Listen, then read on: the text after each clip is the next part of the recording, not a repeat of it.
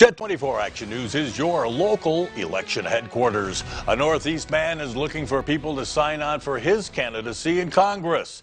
Democrat Dr. Matthew Cady announcing his run for seat currently held by Republican Mike Kelly in Pennsylvania's 16th district. During an event at YourErie Brewing Company in Harbor Creek, Cady was asking folks to sign petitions to help get his name on the ballot. Among the issues he's supporting are Medicare for all, tuition-free higher education, and lowering the cost of prescription drugs. He says it's time for new representation from the Erie area.